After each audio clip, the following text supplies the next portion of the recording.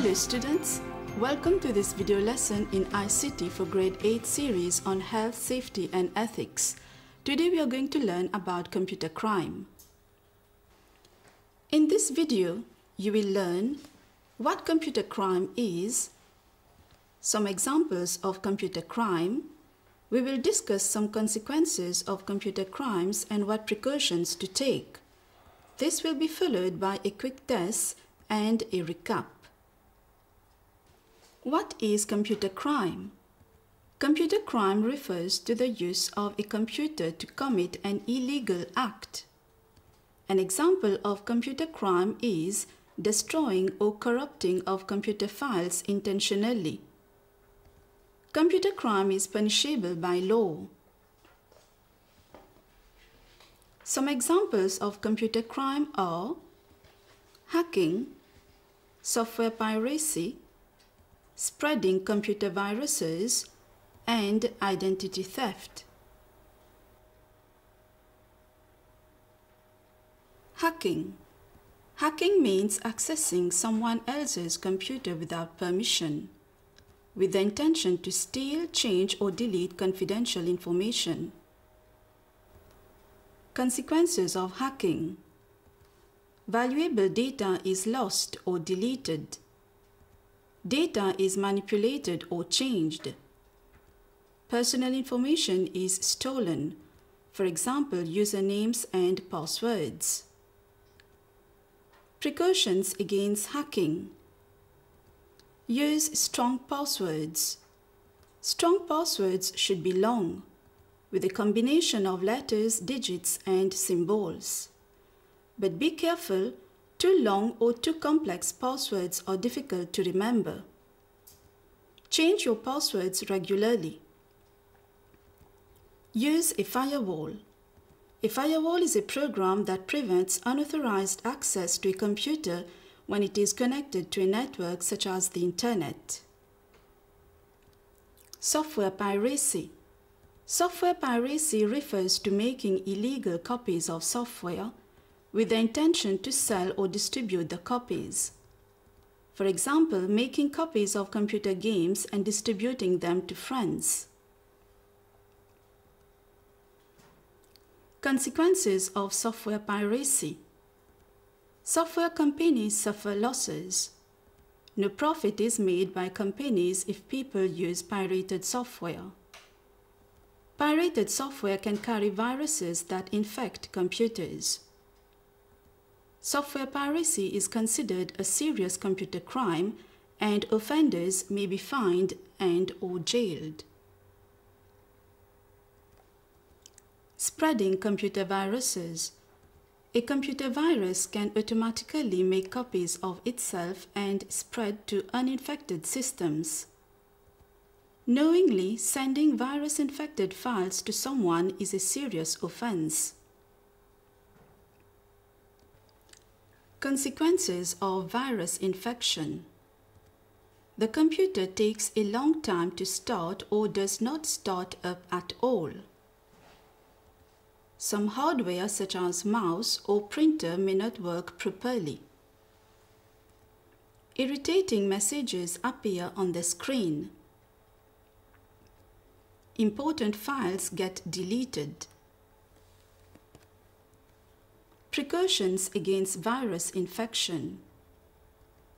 Do not share removable storage devices such as pen drive with friends.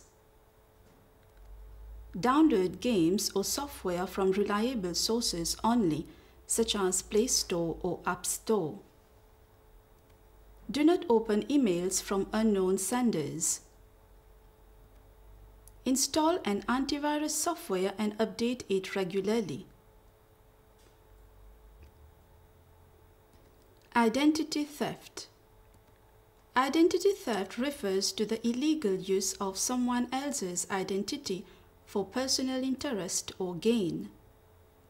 One such example is when someone is using your profile to send friend requests or threats to people. Consequences of identity theft. The person whose identity is stolen may lose all money in bank, have to pay for loans never taken, receive bills for items never bought, be arrested and imprisoned for crimes never committed. Precautions against identity theft. Use of strong passwords with a combination of letters, numbers, and symbols. Change your passwords frequently. Never share personal information like birth date, credit card number, bank account number, PIN over social media, by email or by phone. Dear students, now let us do a quick test to evaluate what you have learned today. Read each statement carefully and answer accordingly. You will be given a few seconds to answer. Number 1. Computer crime refers to the use of a computer to commit an illegal act. Is it true or false?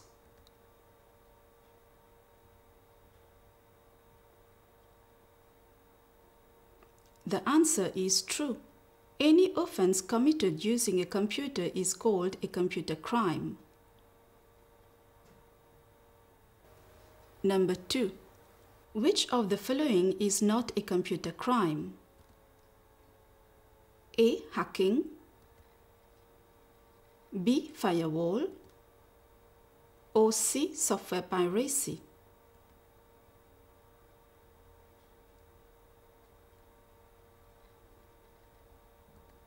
The answer is B.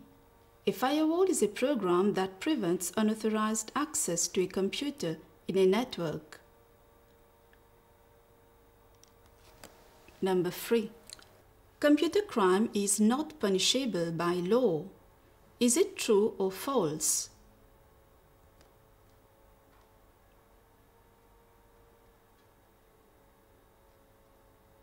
The answer is false. A computer crime is an offense and is therefore punishable by law. Number 4. Which of the following refers to accessing someone else's computer without permission? A. Copying, B. Hacking, or C. Downloading?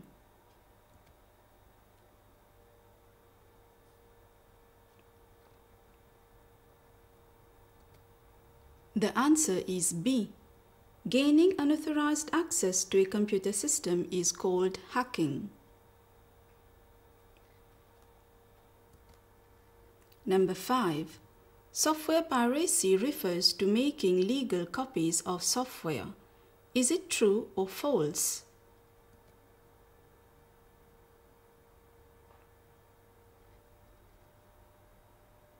The answer is false. Making illegal copies of software is referred to as software piracy.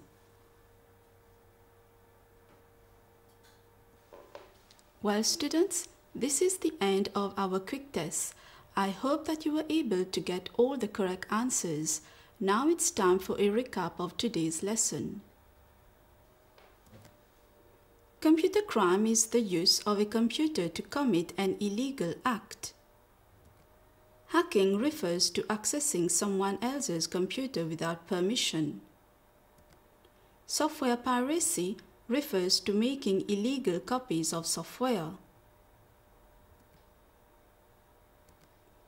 A computer virus can automatically make copies of itself and spread to uninfected systems.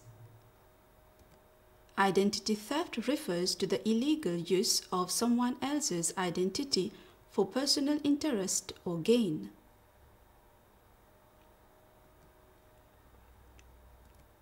We have seen how computer crime can have various consequences and what precautions to take so as not to become victims of computer crime. Dear students, thank you for your attention. I hope that you have enjoyed today's lesson. Goodbye and see you soon.